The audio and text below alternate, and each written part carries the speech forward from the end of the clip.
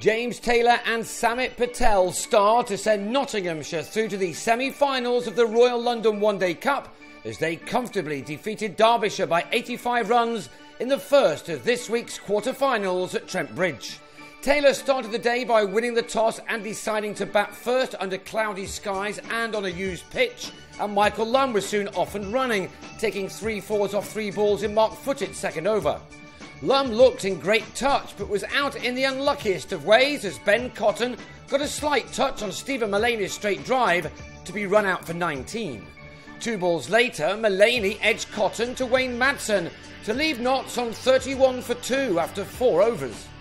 By the end of the 10 overs of power play, that total had moved on to 50 for 2 with Taylor and Patel leading the recovery. They actually did much more than that, bringing up a steady 50-run partnership in 85 balls, with both batting watchfully as well as easing the pressure with shots like these. Taylor eased into the 40s as the 100 was posted off the first ball of the 23rd over. At the halfway stage, the total read 118 for 2, and next ball, Taylor struck the first 6 of the match to get to his half-century off 75 balls, an innings including that maximum and 4 fours. The 100 partnership came up off 138 deliveries. Patel then brought up his own 50 off 65 balls, from which he'd found the boundary on 4 occasions. These two had now laid an ideal platform for the rest on what looked to be a slow and very dry surface. The stand ended on 136 from 30 overs as Patel was out for 55. Ricky Vessels added yet more impetus to the innings from the moment he arrived at the crease. He and Taylor, who continued to work the ball around really well, brought the 200 in over number 39. But then Vessels on 28 gave David Wainwright a wicket in his final over, the batsman waiting an age before toe-ending to Scott Elston at mid-wicket. So James Franklin strode in with the score on 215 for 4 with 9.5 overs remaining, and he soon watched Taylor get to his second 100 of the competition, this one off a patient but very well judged 134 balls with 7 fours and 1 6 included. With the total on 244 for 4 with 5 overs to go, the hit was now on. Franklin literally threw the bat here, yet he still found the boundary. He was then run out for a runner ball 27, but only after adding 87 runs in 9 overs with Taylor, a partnership which had really turned this game the Outlaws' way. Enter Chris Reed, who pummeled his first ball for 6 to make 11 off 3, to see his side to a final score of 313 for 5, Taylor ending with a magnificent 146 of 154 balls, to leave the Falcons to make their highest ever total batting second to win a one-day match. It would also have to be the highest ever run chase at Trent Bridge in the one-day game, and so Derbyshire needed a quick start. Instead, Wes Durston drove Jake Ball's 6th delivery to Mullaney in the covers. Godleman was looking in a confident mood, however, helping to take the score to 46 for 1 at the end of the first 10 overs of power play, but on 25 he played a slower ball from Ajmal Shahzad back onto his stumps. After 20 overs there was nothing to choose though between these two teams, with Marcus North and Madsen beginning to play the Taylor and Patel roles from earlier on. Their partnership then was now crucial.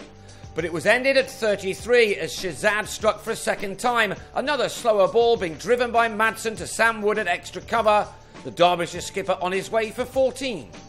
The 100 was up in over number 24, and then North reached his half-century off 67 balls with 6 fours included.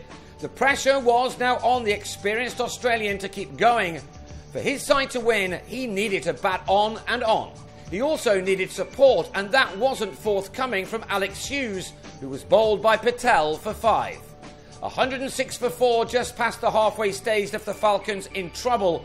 With Mullaney and Patel squeezing skillfully, the boundaries dried up, and the latter then produced a stunner to have Scott Elston brilliantly held by Reed.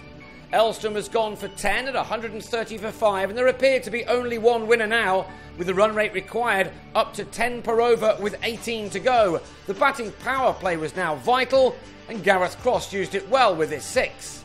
But a couple of balls later, Patel struck for a 3rd time, claiming the big wicket of North, who was stumped for 67.